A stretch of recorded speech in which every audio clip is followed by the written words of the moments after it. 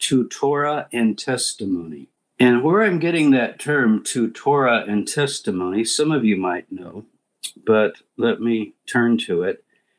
Isaiah chapter 8, verse 16. There's a most mysterious passage. It's difficult to translate in many ways. I've taken kind of a combination of the JPS and the Jewish Publication Society translation, and a little bit of the RSV and a little bit of my own. So I'll read you what I have written here. Isaiah 8:16, and we're going to go down to verse 20. Not going to read every verse, but you'll get the idea. So it starts out, bind up the testimony and seal the teaching among my disciples. What an interesting phrase that is to find in the prophets. I guess someone is being addressed here, wouldn't you think? It is in the imperative. But bind up the testimony and seal the teaching among my disciples.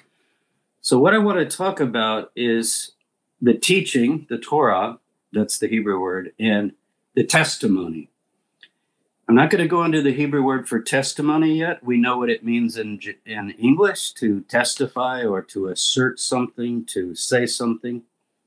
It's translated in various ways in different translations.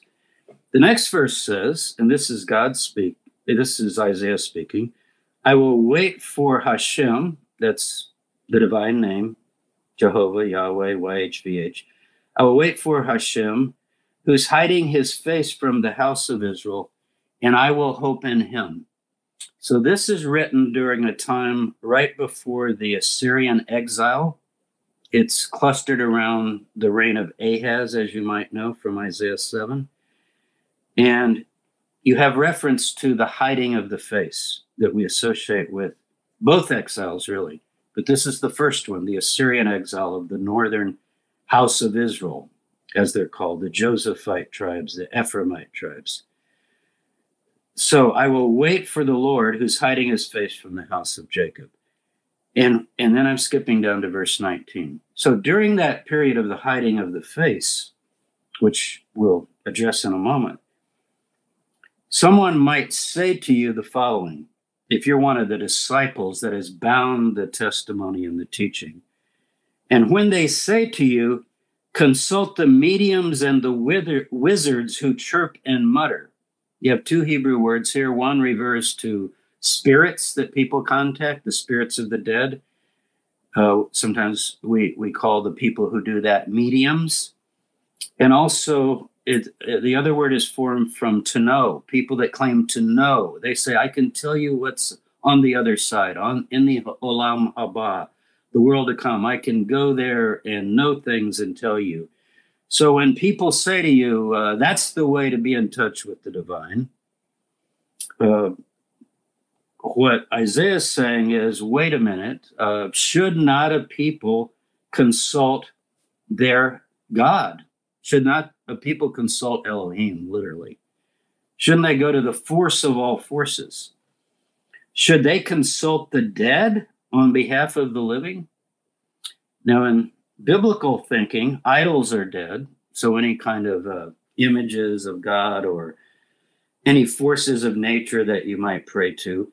But this is actually addressing the practice of trying to consult some sort of spirit guides, perhaps, or the dead, or some other entities, because God is not speaking. Remember, Amos also, who's writing around the same time, talks about the famine of the word. It's a very similar idea. Then you have, in verse 20, another reference to the teaching and the testimony, and it's reversed. To the teaching and the testimony, exclamation mark. So the idea there is go to the teaching and the testimony. In other words, don't go to the mediums, don't go to the wizards, go to the teaching and the testimony. Surely for this word which they speak, there is no dawn, no light. Now that can also be translated. I think the King James had something like this, along the lines of, there's no light in them, that if you look towards these wizards and so forth. But either way, the idea is this admonition to go to the wizards and the mediums that chirp and mutter. sort of making fun of them. They sort of make little noises and claim to be in touch with the other world. There's not going to be any light. The King James, I think it had, if they speak not according to my word, there's no light in them. That's a little too much for me, for the Hebrew. I actually like this, the JPS. Surely for this word which they speak, there is no dawn. It's not going to be a morning for you, shedding light on your questions. So bind up the testimony and seal the teaching among your learners, literally, your disciples. And then later, during the hiding of the face, go to the teaching and the testimony. So my obvious question is, what is the testimony? And we could say, what is the teaching? Teaching is the word Torah, so it's some form of what we call the Torah. But what is the testimony? Some of you probably know, but stay with me here. We also have a similar notion in Deuteronomy 32, verse 20b, the last part of that verse, where in the poem of Moses, God says, I will hide my face from them and see what their end will be. So this hiding of the face, I will wait for Hashem or Jehovah, who's hiding his face from the house of Israel. And this idea of God hiding his face is found also in this context of Deuteronomy. So Isaiah 8 and Deuteronomy 32 is where I want to start to talk about that. Exodus 25, verse 8, let them make for me a sanctuary, it's usually translated, a mikdash, that I may dwell among them. Shachan, to dwell, Shekinah, the idea of the presence. And usually people just go right to the idea of the temple, right? And they talk about the temple, and people want to rebuild the temple and so forth. And the Mishkan has nothing to do with the building. It has a little to do with a tent, but only because in the tent you have a meeting with the face, the panim. The hiding of the face is the idea that the panim will not manifest itself anymore. There's a hiding of the face, a sort of blocking of the panim. It doesn't mean God's abandoned the world, but it does mean that a level of presence, it's actually can be translated the presence. The JPS often puts the presence, that there's a level of presence that is not being manifested on the planet during the hiding of the face. So there can be prophets, and people can have dreams and visions and revelations and all forms of maybe inspiration, but there won't be this panim. It's literally faces in Hebrew. It's plural, the faces, because we have two sides to our face. And it's defined very, very specifically. Let me go back to the book of Numbers. I think that's where we should start. Numbers 12, 4 through 5. I'll give you a chance to turn there. I know many of you like to turn to these and read them as I go through them. If you remember, there's a criticism of Moses by Miriam, his sister, and Aaron, his brother, because he's married a Cushite woman, an Ethiopian woman. Now, what the nature of that criticism is, we're not told. People speculate all kinds of things. Interracial marriage, or did they just not like this particular person, or is it because she's not of the seed of Abraham, Isaac, and Jacob, or not one of the tribes? Whatever the reason was, they're very upset. And so in chapter 12, verse 4, Yahweh, or Jehovah, or Hashem, I like the term Hashem because it gives the awesomeness of the name. It's okay to say the name, Yehovah, but to know the meaning of the name, because the meaning of the name is really the nameless one that you can't name. Will, is, was, Ehyeh, Asher, Ehyeh, the name. So anyway, what it says is that God speaks, or Yahweh speaks, and he says, come out, you three, to the tent of meeting. It has the tone, even in English, of a kind of a reprimand. You three, come out here right now to this tent of meeting. Now, we're going to see the tent of meeting is defined in a different way in some of the passages that we will cover. But whatever it is, it's a tent, temporary dwelling, Ohel is the Hebrew word, and it's where it's the Ohel Moed, where you meet God. So come out, you three. You know, it sounds like an angry parent say, you three show up right here, right now. So they show up, and then it says Jehovah came down in a cloud pillar. That's important. We want to talk about that cloud pillar. Amud means to stand. So an amud is a standing pillar, but it's anan, a cloud in Hebrew, a cloud pillar. At night, it looks like ash fire. It glows. And in the daytime, it looks like a cloud. Now, in a lot of the artwork, it's pictured as, 40 feet high or something like that, reaching up to the heavens. But it looks like, from the idea you get from this passage and quite a few other passages, is it is the presence, the face, coming down and manifesting itself and stationing itself or standing in front of the door of the tent of meeting. So it seems like it's the presence maybe of someone about the size of a human being. But this person is encapsulated or enshrined in this pillar. And I guess the pillar can go up and down and so forth. We first read of that pillar in Exodus 13:21, so you can look back and get the history of it. But this amud, this standing cloud pillar, we call it in English. And also in Exodus 16, verse 10, that's the chapter about the manna or the bread. What is it? Remember, the manna or man, it's called. There you have in verse 10 a little more about it. It says, Hinei kavod Yehovah nirah ba'enan. And behold, the kavod, the glory of Jehovah was seen in the pillar. So the idea of the pillar of the cloud is to kind of mask or shade the kavod, the glory. Kavod is also often translated presence or glory, but it's a very specific term. Kavod means heavy, and the idea of being glorious, being really weighty, being something that's very amazing. But it appears, it's seen in the pillar.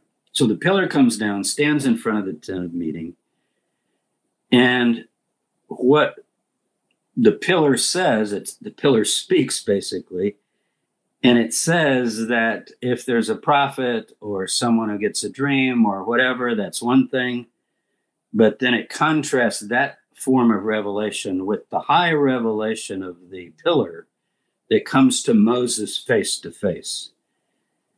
And actually in Numbers, the passage that we're talking about now, it's mouth to mouth, pay, el-pay, mouth to mouth. Like a person, like I'm speaking to you, although it's through the internet. If I'm with you later in the future and I look at you and I speak to you mouth to mouth, it's that intimacy.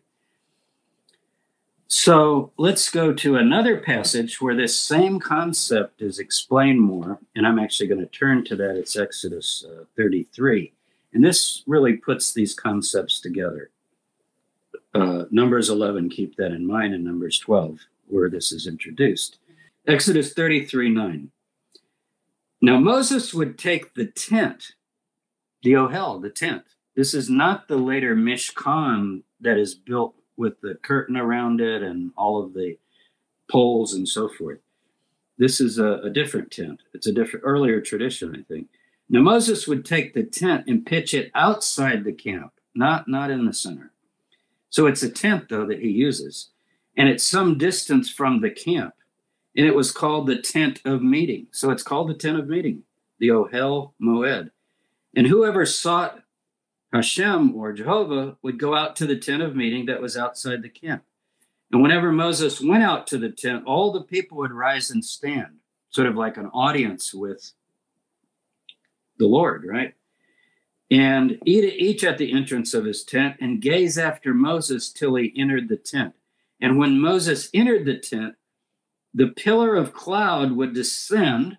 So once he's in the tent, you see this presence come down, this pillar of cloud, and stand, or literally it is stand, like position itself at the entrance to the tent while he spoke with Moses. And when all the people saw the pillar poised at the entrance of the tent, they would rise and bow low out of respect. The presence of God has come, the kavod has come. It's the cloud is in front of the tent, Moses is inside the tent. And then you have these amazing words. So here's the key verse, verse 11. And Jehovah would speak to Moses face to face. Now this is panim el panim, face to face, presence to presence, as one man speaks to another. So mouth to mouth, face to face. And in Numbers, it says that Moses would see the image, timunah. It's in modern Hebrew, that's actually the word for photograph. You're saying an image of me. So he would see some sort of an outline or an image, whereas the cloud is at the entrance. And then Joshua, usually it says Joshua, son of Nun, would stay there at the tent, I guess, just to make sure everybody respects and so forth, doesn't come up to the entrance. In Deuteronomy 31, 14 through 15, you have a similar scene. I'm going to turn to that also, Deuteronomy 31. The Lord said to Moses, Jehovah, it's the name, Jehovah said to Moses, the time is drawing near for you to die. Call Joshua and present yourselves in the tent of meeting that I may instruct him. And Moses and Joshua went and presented themselves in the tent of meeting, same idea. And Jehovah appeared in the tent in a pillar of cloud, the pillar of cloud having come to rest at the entrance of the tent. So you've got the picture. There's a tent. It's outside the camp, at least in the Exodus passage, Exodus 33, I think probably in Deuteronomy as well. So the key to tabernacle mishkan, the key to the idea of the Shekinah or the dwelling is the idea of the presence, the face. So wherever the presence is, wherever the cloud pillar is, and especially if it's in a tent of meeting, because that's when someone has an appointment. Moed is an appointment, a rendezvous, right? It's a rendezvous with Hashem. Whenever that happens, then you have the tent of meeting operating, so to speak, with the cloud. So I think that's material that a lot of you know and you're aware of. So let's connect that and see how that's connected to my subject, which is the Torah and the testimony. In Exodus 25, verse 16, I'll give you time to take a look at that. God says, I will put in the ark. Ark is a box, really. Can even be used for a coffin. So people talk about the Ark of the Covenant, the Ark of the Covenant. It's a box. If the box has something in it, then it's significant. I guess a box could be pretty, but if it's empty, what is the box for? What is the box actually holding? So let's don't focus too much on the box. Steven Spielberg and Raiders of the Lost Ark, 1, 2, 3, 4, however many they were, brought to the attention of the world way beyond Sunday school, what many of us had heard all our lives about the Ark of the Covenant, and it disappeared, and it's so mysterious, and if we could only find it. And we have people, Ron Wyatt and others, who've claimed to have seen it and found it, and so forth. So it's become like a talisman, almost like a magic thing, if we could just find the Ark of the Covenant, which is like saying the box of the EDUTH, because that's the word there, EDUTH. And what does EDUTH mean? Testimony. So what we need to explore here is what is the testimony? Because if you know what the testimony is, if in English, it would be EDUT, if you want to write it down. In Hebrew, it would be Ayin Dalet Tav. So it's very easy to write. EDUTH. Okay? So in Exodus 25, you're to put the EDUTH into the Aron, the into the ark, basically, as a testimony. In Exodus 16:34, there's a jar of manna that's put in the box. And the teaching is, or the instruction is, put it in the ark in front of the EDUTH. In front of the EDUTH. So I'm going to keep saying EDUTH for a while till we figure out what it is. And some of you know, but it's really interesting to just read through these. I printed out all 40 passages where the EDUTH is mentioned. This is in the JPS. 40 references to the EDUTH. And it's consistently the same. The meaning is always the same in these contexts, in these 40. And it's something concrete that is associated with the box. In fact, it's the reason for the box. It holds the EDUTH. And then you can put other things in, like the rod of Aaron is put in the box with the EDUTH. The jar of manna is put in the box with the EDUTH.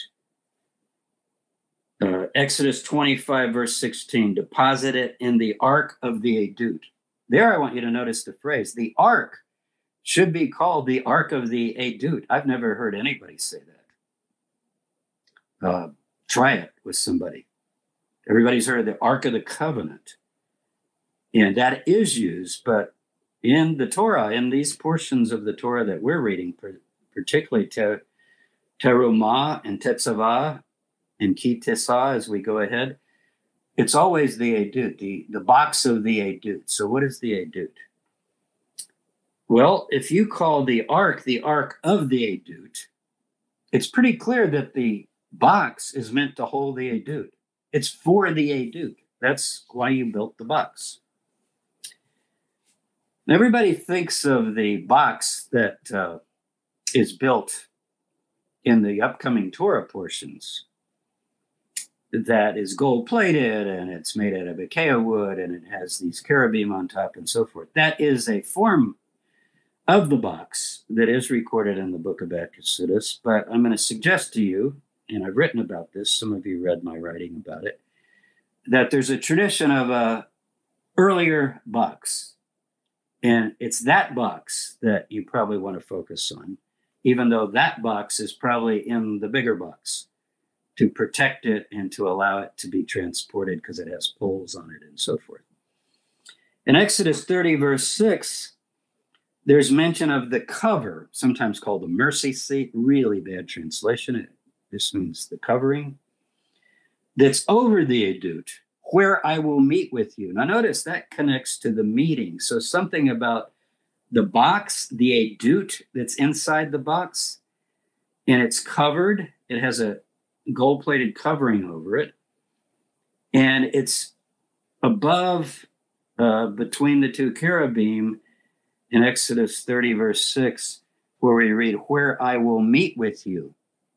So this is a modification of that tent where Moses would be outside the camp, and he would go inside and see the form of the Lord, a kind of image of the Lord, of God, of Hashem, of Jehovah, and meet with them. But here it's being more regulated as they're building this larger Mishkan. But notice, remember, the whole point of the Mishkan is that I may dwell among you. Shakan, to dwell. Exodus 30, 36. You're taking some of this, I guess you'd say the powder or incense that's made out of these different herbs, remember? The various herbs that make up the incense, into a compound. And so now we're going to have something else put in. Beat some of it into powder and put some of it before the EDUTH in the tent of meeting. Before the EDUTH in the tent of meeting. Exodus 31, 7. This is when the larger box is made. You're going to make the tent of meeting and the ark for the EDUTH. Isn't that interesting? It literally says, most of the references say the box of the EDUTH, which is almost the same thing. You know, it's the box for the EDUTH. But this actually has the preposition la. It's the box for the EDUTH. You know, somebody says, make a box. What for? What's the box for? It's for the EDUTH. So you see how important this EDUTH is. Leviticus 24:3. Not going to do all 40, by the way, but I picked about, what, a dozen. You're to, it refers to the veil that divides the tent of meeting into two compartments. Remember, in the first compartment, you have fresh baked bread, incense, and a candelabra burning oil. Can you imagine going into this pitch dark tent and you have this glow of these oil lamps and the smell of the bread and the beautiful smell of the incense? That's supposed to get you ready for the presence. And then you go behind the veil, which is now kind of like the little tent that Moses made. And you go behind the veil, and it says that the incense is going to be outside the veil of the EDUTH. So do you see how you're calling the veil? Say, what is that veil separating the two rooms? That's the veil of the EDUTH. It's so specific. And yet, you never hear anybody talk about the EDUTH. What is it? Finally, Numbers 9:15 of our 40. This is the last one for what I want to do now. Talks about the Mishkan getting set up, the tabernacle. And it says a cloud covered the tabernacle. Well, you would expect that. This is going to come up in a couple of readings in the future. It covered the tabernacle, the tent of the EDUTH. So the entire tabernacle, the tent of meeting, is called the tent of the EDUTH. Isn't that interesting? So the idea is that you meet. There's this tent of Moed. But what is the tent of the Moed? It's the tent of the EDUTH. So we really need to know and think about the EDUTH. So what is it? We have a couple of places. The best place to go is Exodus 31, right where I am right now. Verse 18. Moses is up on Mount Sinai, and God is finishing giving him the revelation. He's just told him about the Sabbath day and how it's a sign forever of the creation, going all the way back to creation, Genesis 2, verses 2, 3, and 4. And when he finished speaking with him on Mount Sinai, he gave Moses the 2 tablets of the EDUTH, stone tablets inscribed with the finger of God. So if you didn't know before, now you know. What is the EDUTH? I've got an iPad here. I don't think it's going to qualify. It's not in a box, but it's got a case on it. I could take the case off. And we call it a tablet. Many of you have tablets. This happens to be an Apple tablet. So a tablet, a literally surface to write on, made of stone. If you turn to the next chapter, 32:15, you get more of a description of it. I'll read it to you. Moses turned and went down the mountain, bearing the 2 tablets of the EDUTH. So there are 2 tablets. I just have one here, two iPads, so to speak, 2 tablets, inscribed on both their surfaces. They were inscribed on the one side and the other, so you could turn them around and look at one side or the other. Some people have suggested this could be something like we would associate with a holograph or something like that. And we've just read that the tablets contain the EDUTH. And the EDUTH is, in fact, the writing of God, of what we call the 10 words or the Decalogue.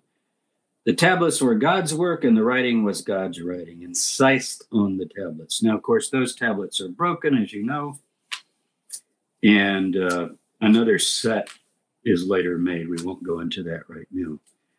So let me talk a little bit about the box from the tradition, not of the Ark in Exodus with the gold plates and the cherubim and the cover and so forth. Let's call it the first Ark, the Ark that Moses made. It's a different tradition. It's in Deuteronomy 10, where God tells Moses, come up to the mountain And you know those tablets that you broke? I will inscribe on the tablets the commandments that were on the first tablets. There's going to get a second set. The first ones are broken. They're ruined. They're shattered like glass. They were probably, maybe they were some kind of a flint type rock or something like that. Translucent, maybe. Who knows? So he's told to make an ark of wood. And he makes an ark of acacia wood. This is in chapter 3. And he carves out 2 tablets of stone like the first. So presumably out of the side of the mountain or whatever, you can get these stone tablets that one could write on. And I took the tablets with me and went up the mountain.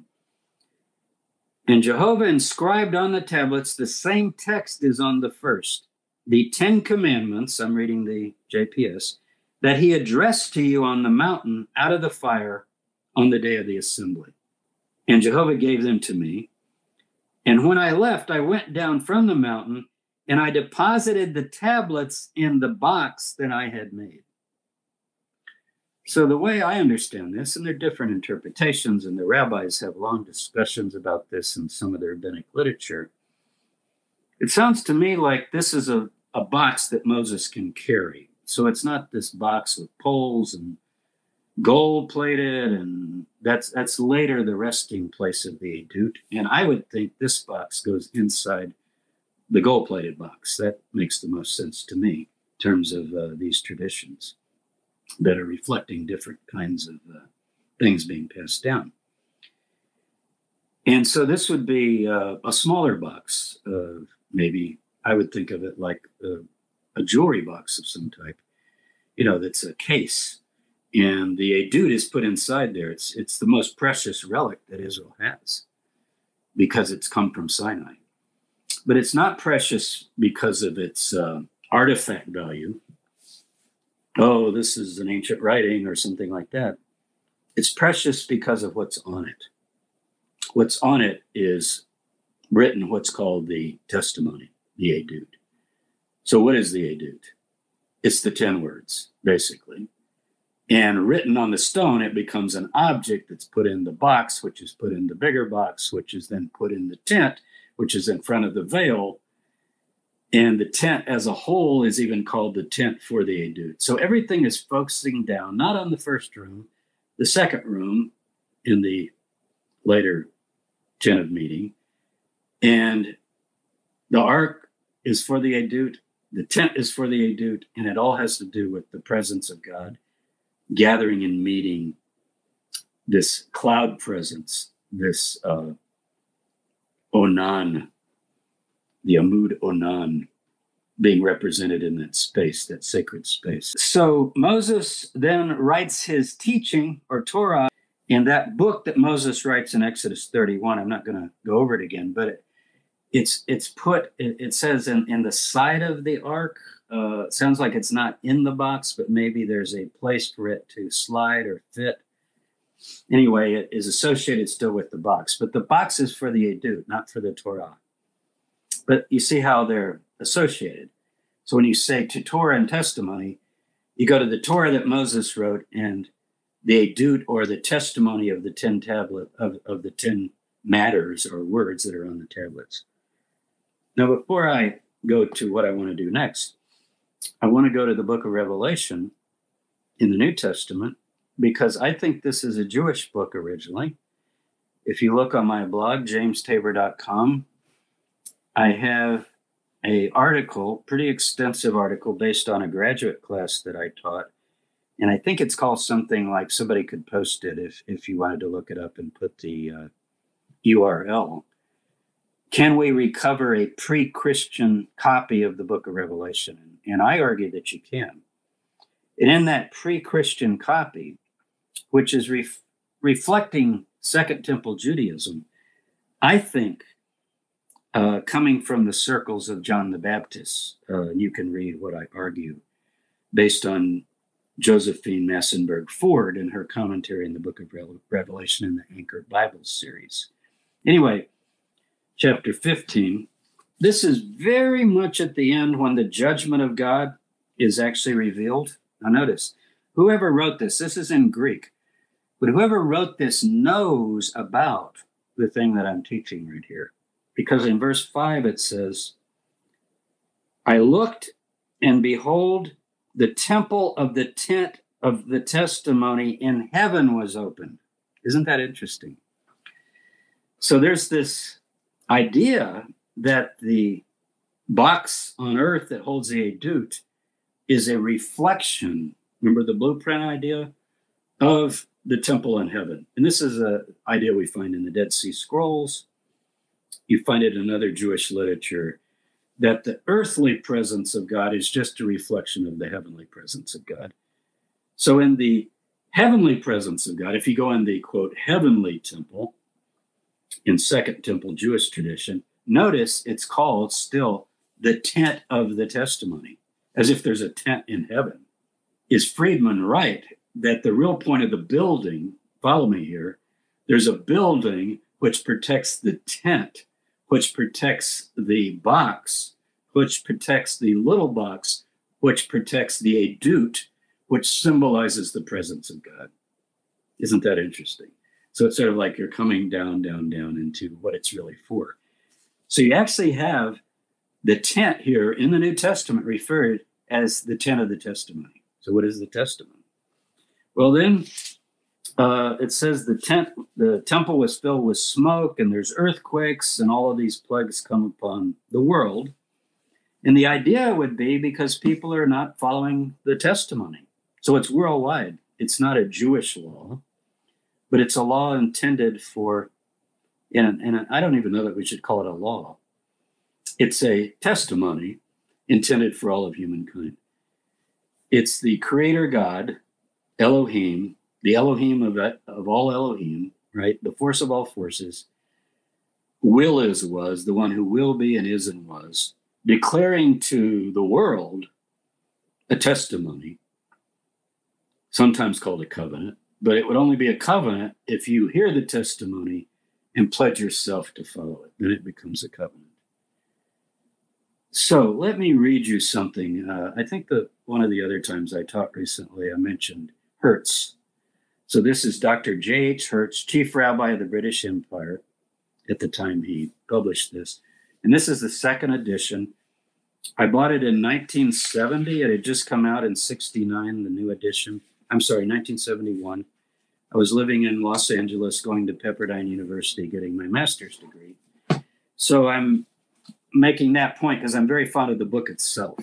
And if you buy one book besides a good translation of the Tanakh, and I would recommend the JPS, but if you buy one book, it should be Hertz if you want to study the Torah and the prophets, particularly the Haftarahs. So I marked here, and some of you have this book, so I want to get the page number, page 294, okay? And I want to read you this. It's Exodus 20, 19 and 20 with the, what are usually called the 10 Commandments, and we'll talk about that in just a minute. The 10 words, he says, or commandments, often called the Decalogue, from Deca, 10, and Logos, words. So when we say the 10 Commandments, it's literally the 10 words, and I'll get back to that. Here's what he says. This is worth reading. I want to get this recorded, and I want to read it. It's sublimely written.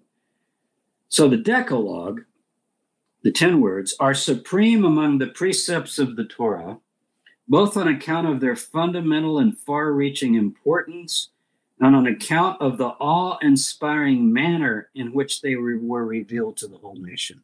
This is the Sinai event, to receive the 10 words in the cloud and fire pillar.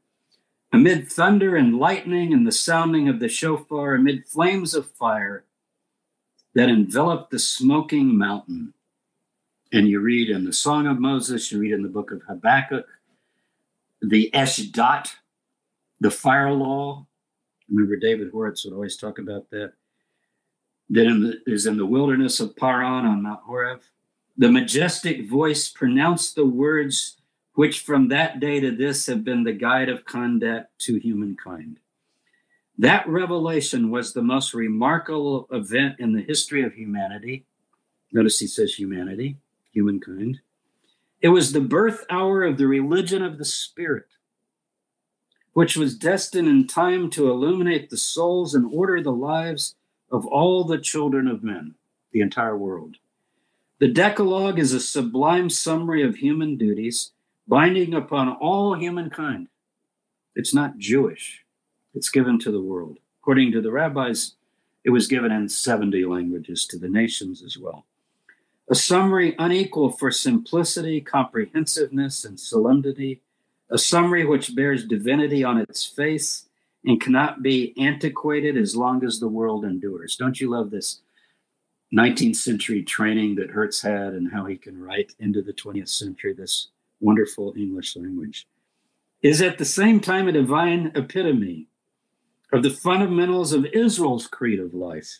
And Jewish teachers, ancient and modern, have looked upon it as the fountainhead which could not be derived, fountainhead from which all Jewish truth and Jewish teaching could be derived.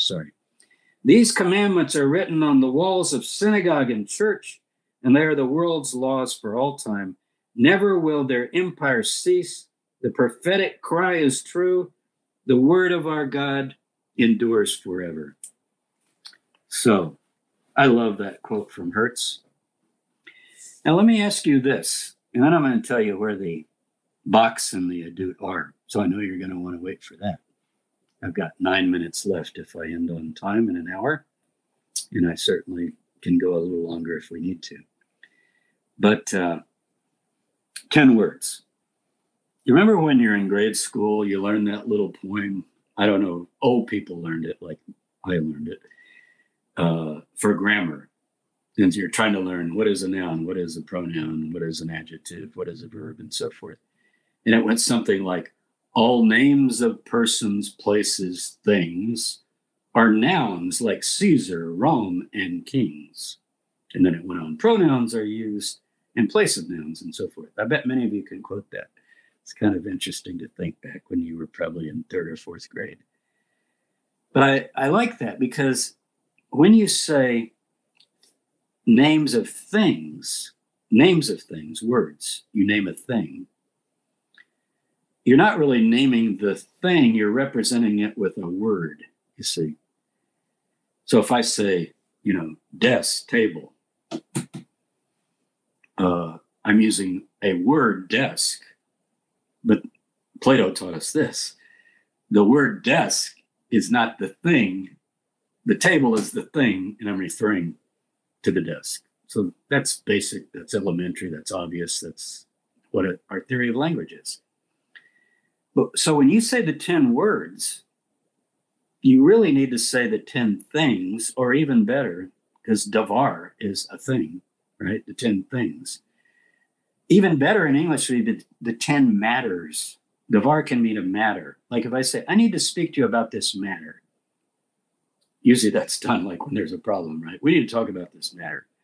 Or as to the matter of this, as to the subject. So it could be 10 subjects, 10 headings, 10 things, but matters in English works pretty well for davar.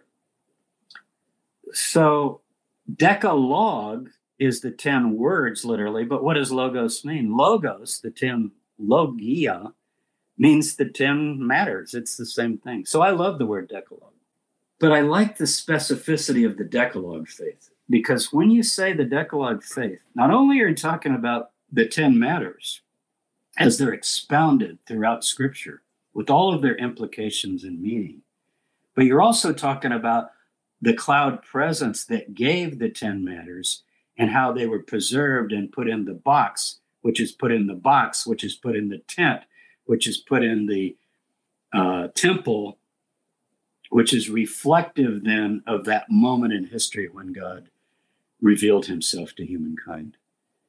And so not only is it that presence of God, but what God is really saying to humanity.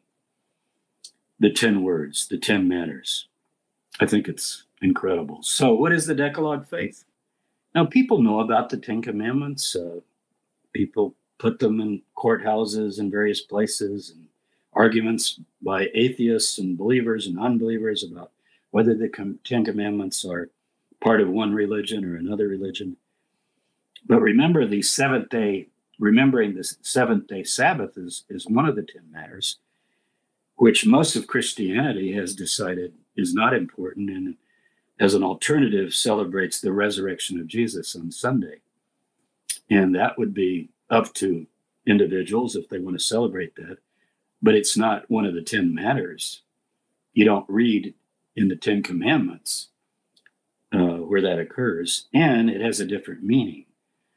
The Sabbath day is a memorial of creation of Genesis 1. And we just saw that in Exodus 31. So I love this idea. We're proclaiming the Decalogue faith with all of its implications. So that would be, how did we get that? What is the revelation at Sinai? What does it all mean? And I think it's very helpful to talk about, we don't have to confuse people with Hebrew, the EDUTH all the time, because people wonder, what are you talking about, EDUTH? How do you spell that? The testimony we use. The creator of heaven and earth, at a moment in time, on the day of the assembly, gave a testimony, an EDUTH that was written down and preserved, and everything is then built around it. But that central point comes through in all of the sources. Some use Ark of the Covenant, some of the sources, but Ark of the Testimony is used 40 times. It's the most frequent, certainly in the Torah. So I'm going to wind up here in a second, but I want to ask you what happened to it? Because everybody always wants to know. You know, you can do the spiritual, religious, devotional, inspirational talk all day, but if you're going to talk at the end about where it is, everybody perks up. Like Tabor does archaeology. He's been to Israel 72 times, and I wonder if he knows something about what happened to the ark. Well, I think the best source is in 2 Maccabees chapter 2, verses 4 through 8. And it's not the source 2 Maccabees. 2 Maccabees is quoting a source that is called apographes, which means in Greek a writing or a document. So the author of 2 Maccabees claims to have a document. And he says in this document, so this is a Second Temple Jewish source. 2 Maccabees is written in the 1st century BC. This is the oldest tradition. There are lots of traditions. Ethiopia, you've got later traditions. You've got traditions about, among the rabbis, that the box of the EDUTH, I'm going to call it the box of the EDUTH instead of Ark of the Covenant. The box of the EDUTH is under the temple. That's a really common view among many Jews that I know in Israel. So let me read you what this oldest source says. This is the oldest source we have as far as I know. Somebody knows one older, please tell me. I don't think there is one. It is written in the writings that the prophet Jeremiah, having received an oracle, ordered that the tent and the box should follow with him. So he's going to go somewhere and somebody is going with him, taking the tent and the box.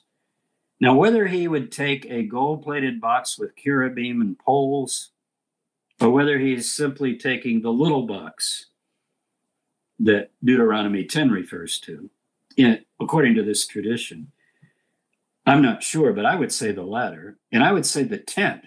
He certainly wouldn't be taking all of the poles and the stands and the brass fittings and so forth.